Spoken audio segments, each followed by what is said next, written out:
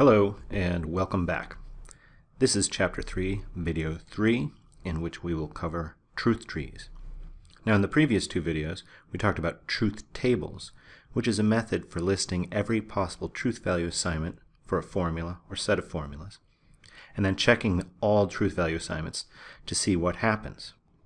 The truth tree method allows us to search for specific truth value assignments to determine the properties of individual formulas, pairs of formulas, sets of formulas, and arguments. The main method is to search for a truth value assignment which makes a set consistent. That is, a truth value assignment which makes all members of a set true. Since we can define all the other properties we're interested in terms of consistency of sets, this will allow us to test for all the properties we're interested in. First, a simple illustration. Consider this set containing just two formulas. Is it consistent? Some of you might be able to tell the answer just by looking at it, but we'll use this simple case to demonstrate the basic method. In order to test whether it's consistent or not, we try to find a truth value assignment that makes all its members true. And to do that, we list the members of the set vertically, like that, and then we consider each formula we have in the list and write down what is required for that formula to be true. In essence, what we're going to do is decompose each sentence into sentence letters or negated sentence letters, depending on whether that sentence letter should take the value true or the value false. Now, when we want to talk about single statement letters or the direct negation of single statement letters, we call them literals. In essence, we're going to be decomposing formulas into literals. Literals will be the ends of the branches of our trees, or in essence, the leaves on the tree. If we have a negated literal, then we're being told that that sentence should be taken to be false on that branch of that tree. And if we have a non-negated literal, that is to say just a single sentence letter, then we're being told that that statement should be taken to be true on that branch of that tree. This will make a little more sense when we see some examples. So let's decompose the first of those two sentences there, C and D. Now obviously for that statement to be true, both C must be true and D must be true. So what we'll do is draw a little connecting line here, and we'll list the two components of the very first statement that need to be true for it to be true. And then we can check that statement off since we're done with it. Now, if you look at the second statement there, that is a negated disjunction. What must be true for not either D or G to be true? Well, we'll continue our tree down, and we know that we have to have not D true, that is D false, and not G true, that is G false. And we can check that statement off. Now if we examine what we've got here, we've got two slightly complex sentences, each of which has been checked off, and all that remains on a single branch of our tree are literals, either statement letters or directly negated statement letters. There's no way we can further decompose this tree. So we're done constructing the tree. Now we need to examine it. What we have in this area of the tree here is a list of literals, basic components that have to be true in order for the two original statements to be true.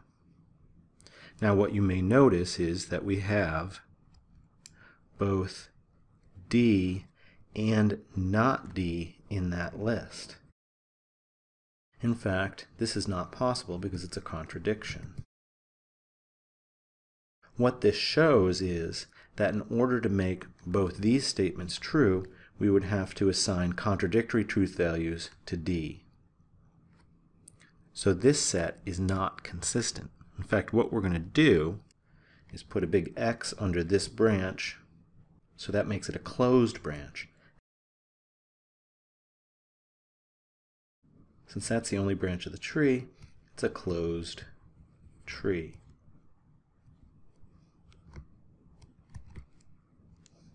That means that the original set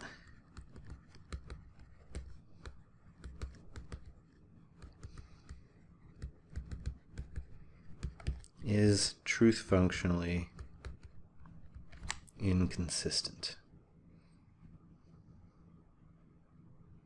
So again, what we've done is we've systematically searched for truth value assignment that would make both of the members of the set true. And in doing so, we were forced into a contradiction. Therefore, there is no truth value assignment that can make both members of that set true. So the set is inconsistent.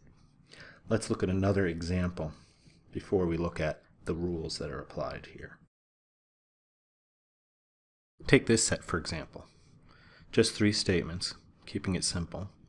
Let's check to see if there's a truth value assignment which would make every member of this set true. So we'll list the members of the set vertically as before. The order doesn't really matter. There we go. And at this point, it doesn't really matter in which order we decompose them. As you'll see as we go along, there are strategies to make the trees as efficient as possible, but we won't worry about that right now. We'll just take them from top to bottom. So look at n arrow not m. What has to be true for that to be true? If you remember from your characteristic truth tables, a conditional is true when either the antecedent is false or the consequent is true. That means, since we have an either or, that our tree is going to branch. We either need the antecedent false, not n true, or the consequent true. Since the consequent is not m, we'll get that there. We can check off the very first formula. The next sentence is not n. What statement needs to be true for not n to be true? Well, obviously that decomposes just to n with no negations, and we need to add that to both branches of the tree. Since we've got 2 branches going now, we need to decompose any sentence above onto every still open lower branch. Now our remaining sentence is m or j. Obviously we need an m to be true or a j to be true. So we're going to branch again. In fact, each branch has to branch.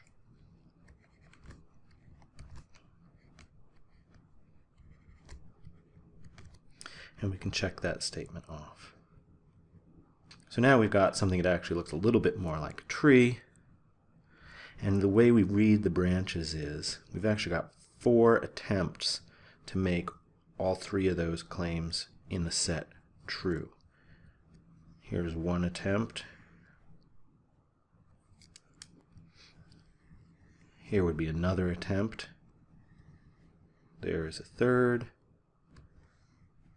And there's the fourth. Now if we examine these carefully, you will notice that on the left-hand side, in both cases, we've got an n and a not n. So we're going to put an x at the bottom of this branch, since that branch contains a contradiction, and an x at the bottom of that branch, since it contains a contradiction. But if we look over the 2 branches on the right-hand side, what do we find? Well, we've got a contradiction in m and not m there. So we got an x at the bottom of that branch. But if you look at the rightmost branch, it tells us that if we make j true, n true, and m false, we get true statements for all 3 members of the set. So while we do have 3 closed branches, the ones on which we place the x, we have 1 open branch. And this means that the set is truth functionally consistent. In fact, when we have j true, n true, and m false, we get all 3 statements of the set coming up as true.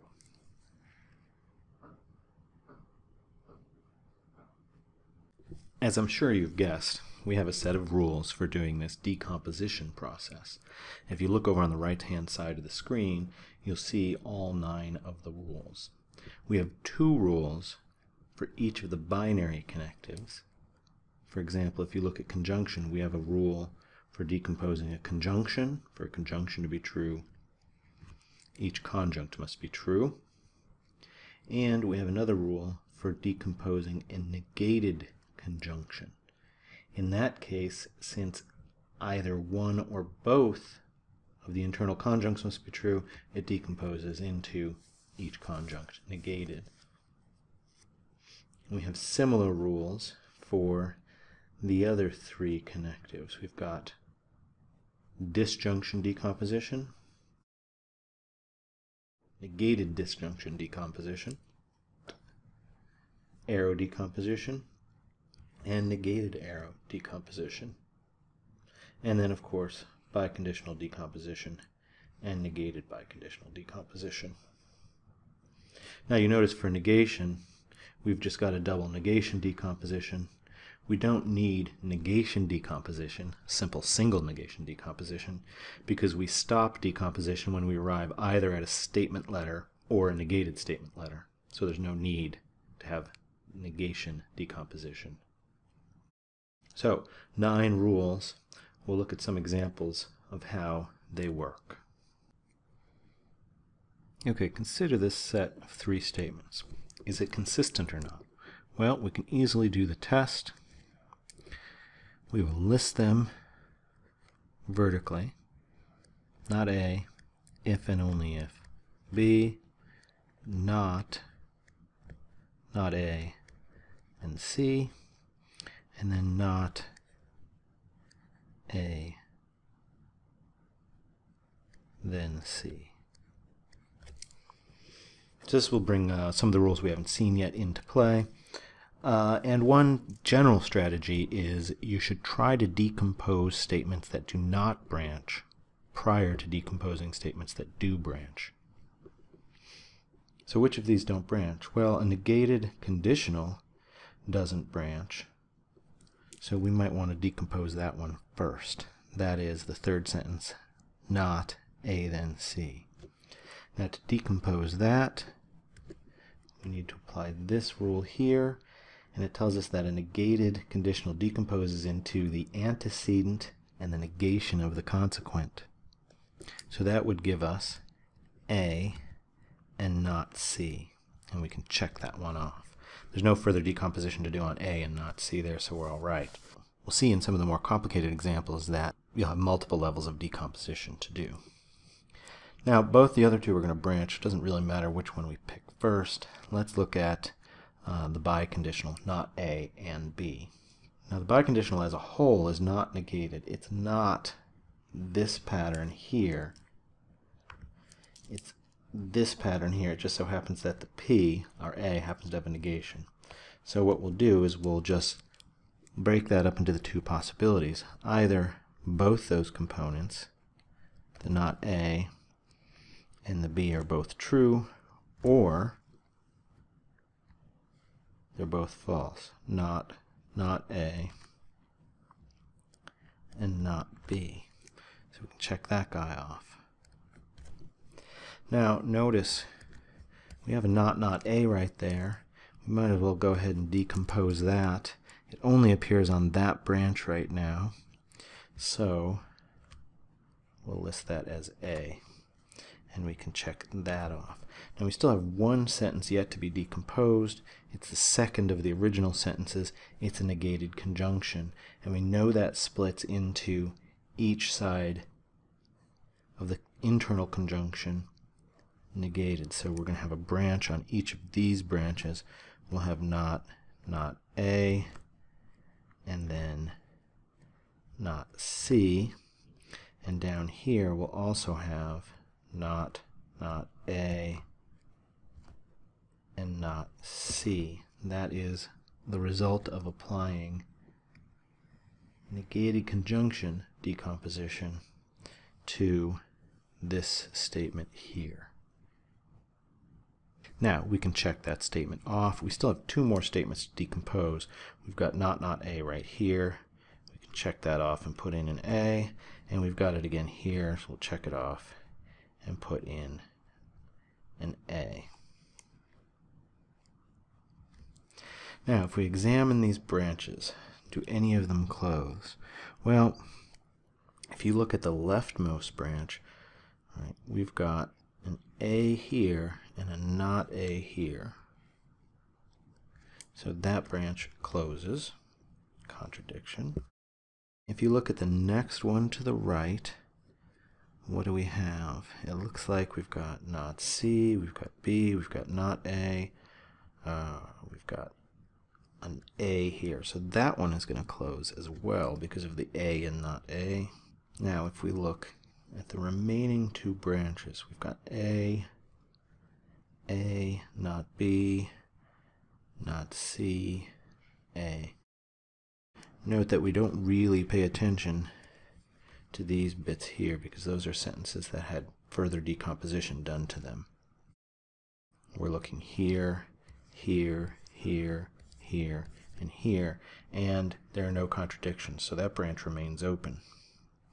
And then on the final branch, we've got a not C, A, not B, not C, and A again, so that branch also remains open. So we have two open branches, which means the tree as a whole is open, so there is a way for this set to be consistent.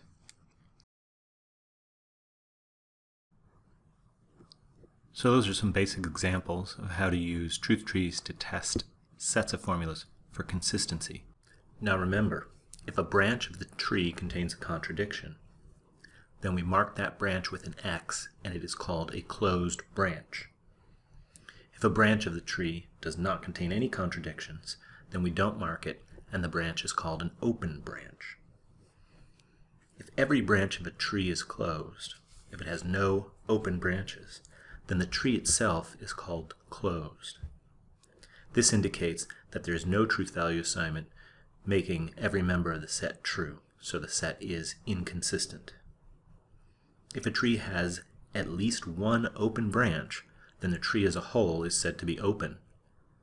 And that open branch, or any open branches if there are more than one, give us truth value assignments which make every member of the set true. So the set is consistent. In the next video, we'll look at how to use that consistency test in order to test for other truth functional properties of formulas, sets of formulas, and arguments.